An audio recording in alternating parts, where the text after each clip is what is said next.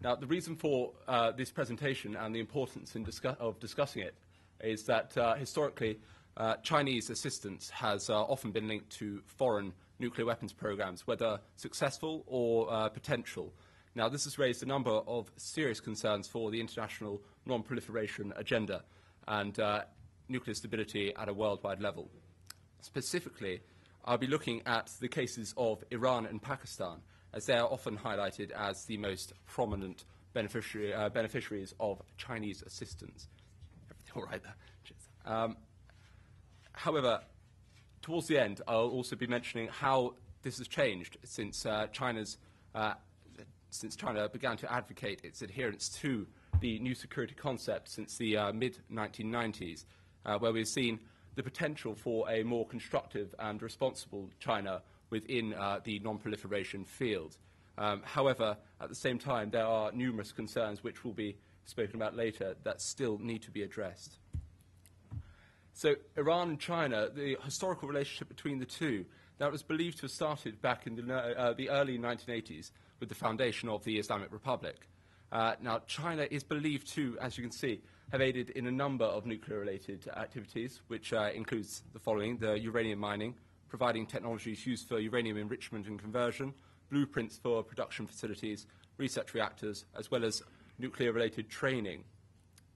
Additionally, and importantly, it's been claimed to have been involved with advancing their ballistic missile capability, which is considered to be one of the most advanced within the Middle East region.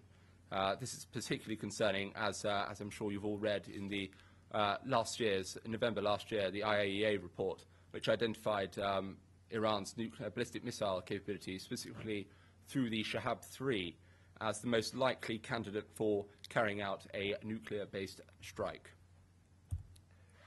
The consequences for aiding Iran's nuclear program towards nuclear stability have been seen really through the last few months. We've seen hugely increased tension in the region, as well as internationally with Europe and the US. Initially, obviously Israel, which, as we know, is widely maintained, although not officially acknowledged as a nuclear state, and the US, with those not ruling out an initial use of force, although they did eventually change their minds on that, could have had dramatic consequences for nuclear stability in the region. However, just the initial sort of tension that arose between countries within the region and internationally was enough to destabilize the region for a time and continues to do so. Additionally, since the recent focus on terrorism, since 9/11, there's serious concern about Iran's capability and the link with terrorist groups, including its relationship with non-state activists such as Hezbollah. There are the increased fears that they could gain nuclear-related technologies either directly or indirectly through Iran having such capabilities. And as such, it is therefore possible to argue that Chinese assistance towards Iran could indeed aid in destabilizing the region, both and internationally as well. Pakistan, however, is possibly is actually been maintained as the most extensive relationship with regards to nuclear-related proliferation between China and a foreign state. It's believed to have started in the 1960s. China was supposed to have, is believed to have been involved with it to counter Indian dominance within the region, obviously India being Pakistan's traditional rival and having shared hostile relations with China in the past.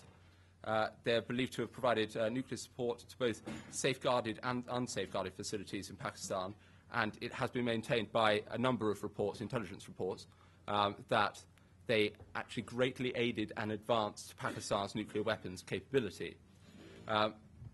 As we've mentioned, with this being a means of countering India, they perceive the Chinese assistance to Pakistan's nuclear and ballistic missile programs to constitute a direct threat to India's security. As such, we saw a huge increase in tension and destabilization within the region during the 1990s, which eventually culminated in the Indo-Pakistani nuclear crisis of 1998, where both countries tested nuclear devices. Additionally, going back to the idea of the threat of terrorism, which is so important during the past decade and continues to be, there was the issue that Chinese designs for nuclear weapons, which were traded to Pakistan, were actually found to have been passed on to other states, including Libya, by Pakistan's AQ Khan network. This thus raises further concerns as to the potential for non-state activists and terrorist groups to acquire nuclear-related technologies. However, since the 1990s, China has advocated a new security concept, which it states is the most able method to promote peace and stability internationally and regionally. And it is true that since then we've seen a number of examples that highlight China's aim to become at least perceived as a more responsible and constructive member of the international community. For instance, in 1992, it acceded to the Nuclear Non-Proliferation Treaty.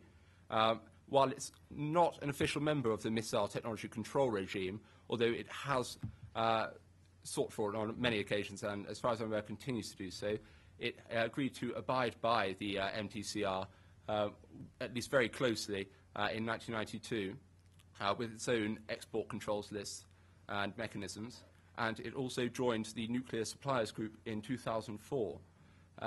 It also agreed, I believe, produced a joint statement with Washington to not to supply Iran and Pakistan's nuclear and ballistic missile programs, and it also, despite being one of the factors in establishing a successful Pakistani nuclear capability, it did condemn the Indo-Pakistani tests in 1998, as well as recently condemning Iran's pursuit of a nuclear weapons program. However, it should be mentioned that while these developments certainly do illustrate a more constructive and responsible China as a growing international player, these developments have been instigated due to Chinese contravention of past agreements, and they continue to come under pressure from the international community for suspected contravention with their agreements and at an international level. It is widely maintained that China, therefore, still engages in nuclear-related cooperation with both Iran and Pakistan, and subsequently numerous international sanctions, many from the US and the EU, have been placed on Chinese entities suspected of nuclear-related trading and assistance with foreign states, namely the ones mentioned, Iran and Pakistan. This remains, therefore, there remains significant concern internationally as to China's actual political commitment and approach to nuclear non-proliferation and arms controls. So, judging from recent developments and past activities on the part of China within the non-proliferation field, it's possible to highlight a number of challenges and opportunities, specifically taking on board what they've achieved since the new security concept. If we acknowledge and encourage their further development and involvement within the international community, it may be possible to therefore bring them under the control of further international norms and regulations, and thus increase their perception of risk regarding the involvement of nuclear-related trading with other countries. This is especially relevant as it is argued that China continues or may continue its nuclear-based relationships with Iran and Pakistan for as long as it sees value in them. For instance, it recently opposed the sanctions against Iran not only due to the fact that it shares a close historical relationship with Iran, but because China is dependent upon a lot of Iran's oil and trade supplies, and that in turn could affect China's domestic stability, which is widely regarded as one of the core principles to their new security concept. In all, the main worry for China is being able to secure a stable domestic and economic front, and so they will in turn do what they need to secure that. Furthermore, there are more questions regarding China's actual capacity to observe and manage the acquisition and transfer of nuclear-related exports. There's the argument that due to private entities, they're able to sometimes work around the knowledge of the Chinese state, often due to the increasingly murky nature of exports, where there'll be subcomponents and dual-use technologies. Additionally, one of the large and important factors at work here is Chinese suspicions of US hegemony in nuclear non-proliferation efforts, which has long been a characteristic of their relations with the US and with the non-proliferation regime, and these will need to be addressed in order for international nuclear stability to advance. Therefore, it's also contended that their involvement within the international proliferation organizations, at least initially, is a means to counter the US dominance within those fields. By taking part in these organizations, it allows them to express their own interests and to further advance that, while also arguing against US interests and working to counter that in a more subtle nature without being openly aggressive. So to conclude, it is, as I've discussed, it's clear that China has for many years affected the status of international nuclear stability through the examples of aiding Pakistan's nuclear weapons program, which subsequently increased tensions in South Asia, leading to the Indo-Pakistani nuclear tests in '98, and also through the direct involvement in developing Iran's nuclear program, which obviously is of great controversy currently and continues to affect regional stability, especially with Israel and other countries such as Saudi Arabia. Chinese support of such foreign nuclear programs is also regarded as a risk with concerns to terrorists acquiring nuclear-related material, especially over the past decade, where this has become a prime concern of the international community.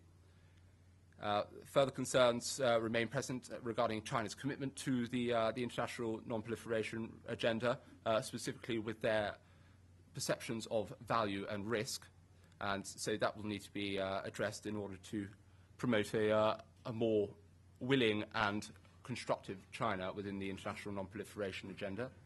And this may be countered by increasing China's participation in and subsequent adherence to the international community, including our norms and regulations. Nevertheless, it is important to note that they have made significant developments under the new security concept, and that it is possible to predict, if they continue along the same path, a more constructive and responsible China within the international non-proliferation regime. I believe that's it.